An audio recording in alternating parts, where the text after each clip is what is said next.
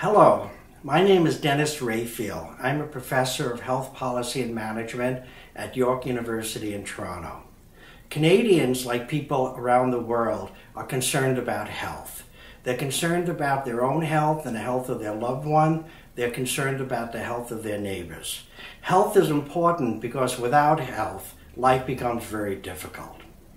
Now, what is it that is responsible why some people remain healthy and other people do not? Canadians, like people around the world, have been led to believe that if you quit smoking, drink alcohol in moderation, exercise, and avoid getting overweight, you'll be healthy and live a long and healthy life. Unfortunately, this is really not the case.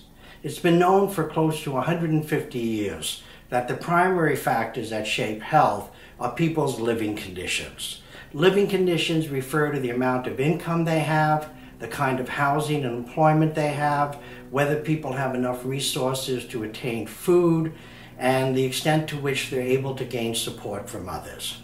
Now, if you happen to have taken an introductory sociology of health class, or if you happen to be a government official, you'll know this. And in fact, Canada, like other countries, have produced many reports that document how important these factors are. The World Health Organization calls these factors the social determinants of health. And they identify how these factors, which are very much a result of government policy making, are the most important determinants of health.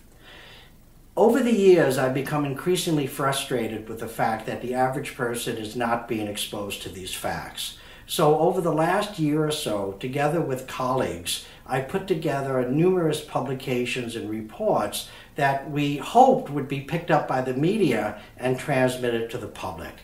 Unfortunately, this has not been the case. So to go directly to people like you and your friends, neighbors, and colleagues, my friend Juha, Mikkonen, and myself put together this report called Social Determinants of Health, the Canadian Facts. And in order to assure that this would be available to people, we placed it on the web to be available for free download. And indeed, you can get this document by going to www.thecanadianfacts.org. Now, to date, over 40,000 people have downloaded this report. And in the report, we not only show how living conditions are the most important determinants of whether you and your friends and family will remain healthy or not, but how these living conditions are themselves shaped by public policy. So importantly, in this report, we identify what you and others could do to try to get governments to improve the living conditions that are so important for your health. We urge you to think about this, look at the report, and to distribute this link to your friends, colleagues, and as many people as you can think of. Only by having an informed population who know about the social determinants of health will we be able to get governments to respond to the needs of the population.